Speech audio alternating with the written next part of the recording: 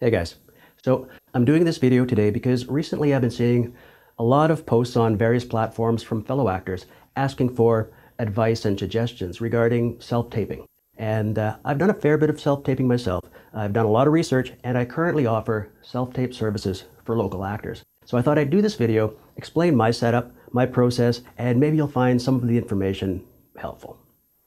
Now, self-taping was pretty popular and pretty common before the whole COVID-19 pandemic hit, and now that the film and TV industry is starting to show signs of life, the consensus is that self-taping is going to be the norm, at least for the foreseeable future. Now, there's a lot to be said for the energy of going into the room. The beauty of self-taping is that it gives you more than one kick at the can, so you're able to submit your best performance. And a great performance will always be the key to a good self-tape. But if that performance is taped in a room with a cluttered, messy background, or harsh, uneven lighting, or echoey, crappy sound, that's going to distract the viewer from the performance. And if you can fix those things without spending a lot of money, why wouldn't you? Again, I'm not an expert, and I'm not talking best practices here. I'm just talking about what I use, and I'm hoping that this information will be helpful to you. Now, I've got a lot of ground to cover. I'll try and cover it as quickly as possible. I will ask that you stick around till the end of the video, and I'll show you two of my different setups, and maybe that'll help you decide what equipment is best for you.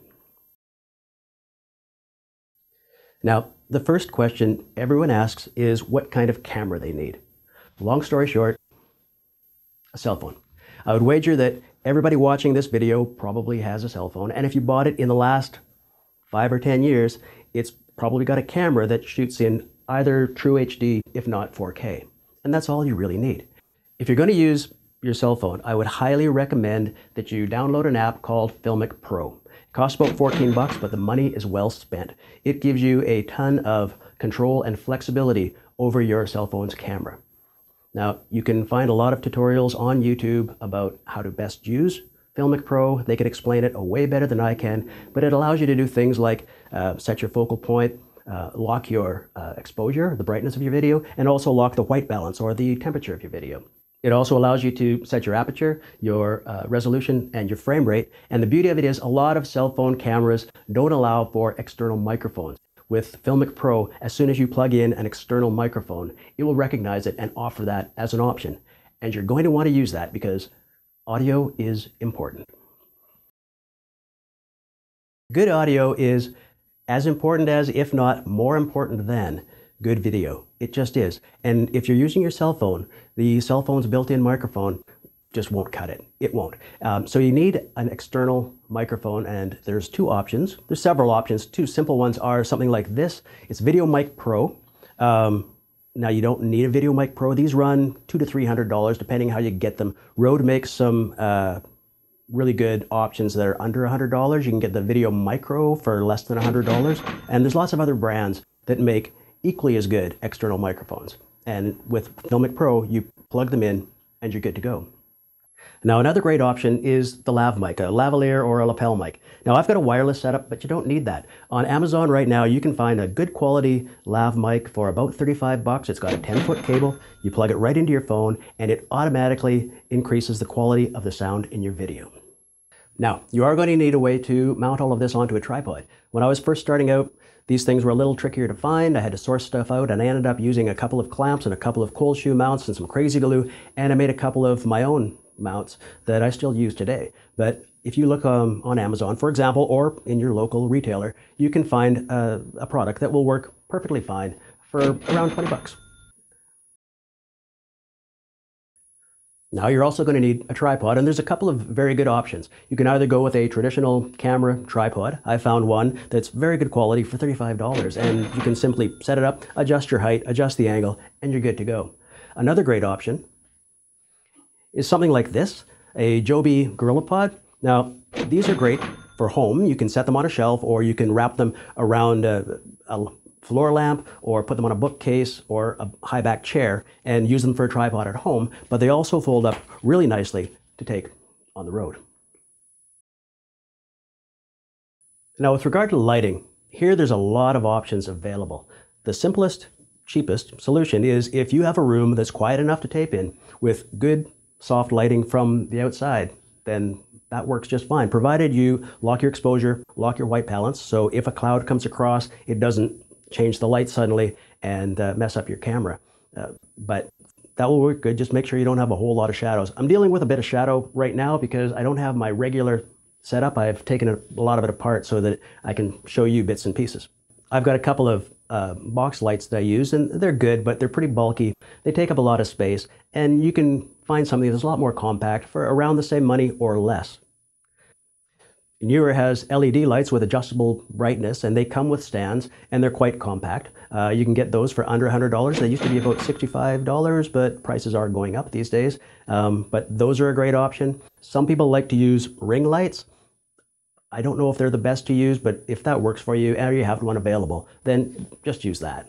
Another option that I have is this small wireless LED light from Aperture. It's rechargeable, has variable brightness, it's quite small and transports easily. And when I have it at home, I will use it mounted back behind me as a hair light. Pretty much anything will work as long as you can get some sort of smooth, even lighting that makes you look good and doesn't throw a lot of harsh shadows. A very good option if you're on a budget is the traditional paper shaded lights from like IKEA. They're dirt cheap and they throw a really nice light. Now a backdrop is an area where you also have a lot of options ranging from rather expensive to virtually free. Now I've got this blue screen, green screen setup. I found it works for me because it's got the blue screen for auditions. You flip it over and it's got the green screen so you can do chroma key videos, or if a client shows up and they're insisting that the blue shirt is the best option, then I can just quickly turn around to the green screen, we shoot against that so the client doesn't get lost in the background. Now when I bought this, it was about $119. I see them advertised now for $199. Personally, I don't think they're worth the money. Now another simple, affordable option that I found is this curtain. It's a neutral color, it's got a bit of a texture to it, it's got grommets, so all you need to have with you is a couple of tacks to hang it anywhere. It folds up and it's very portable. It cost me 11 bucks. Now, of course, the free option will always be a bare wall. If you have a wall that doesn't have a bookshelf or pictures hanging on it, just use that. Hopefully it's a neutral color, either a taupe, a light gray, an off-white, maybe a light blue. If not, you can always paint it whatever color you want. I mentioned that I would show you a couple of my different setups. Now this is my Rode setup. I use the Joby GorillaPod tripod. I plug my phone in with my Filmic Pro microphone and I'm good to go. I also pack up the Aperture LED light, so I've got a light source with me no matter where I am. And the beauty of this is that it all breaks down and fits into a dollar store Tupperware container, which you can take with you anywhere. Now this is my home setup, filmed with my crappy old cell phone camera.